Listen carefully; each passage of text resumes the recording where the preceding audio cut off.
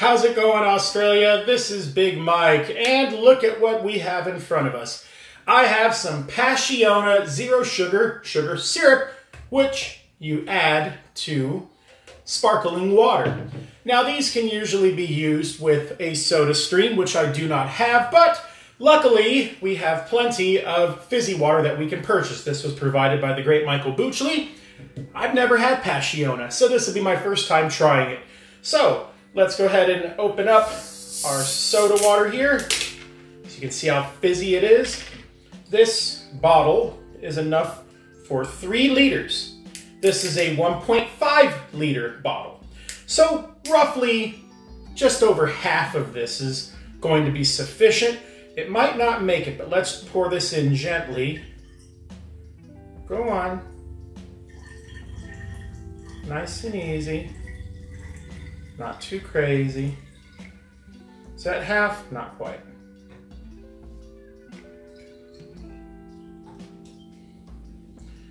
Just a touch more, just a touch.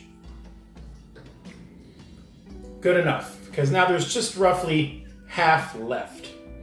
Perfect, it fits right in. So, ooh, I can smell that passion fruit nice and strong. And let's pour this into our glass. I think it's mixed in well enough because it went down and now it's going forward. Very lovely. Now let's give this a smell. It smells really good. And here we go. This is my first time trying Passiona passion fruit soda from Australia. Cheers.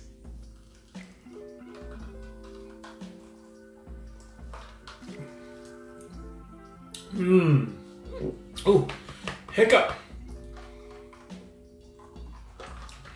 Wow.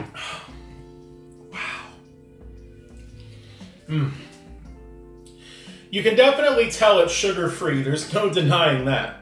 But, my God, you just can't put it down. It's so good.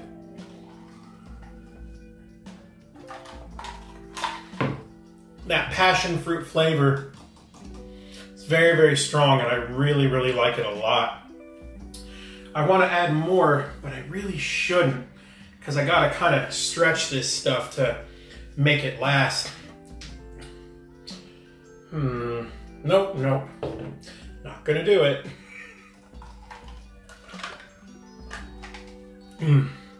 This is incredible, and I love the fact that this is also stored in glass, because that means it'll last a lot longer. Make sure that lid's on real good.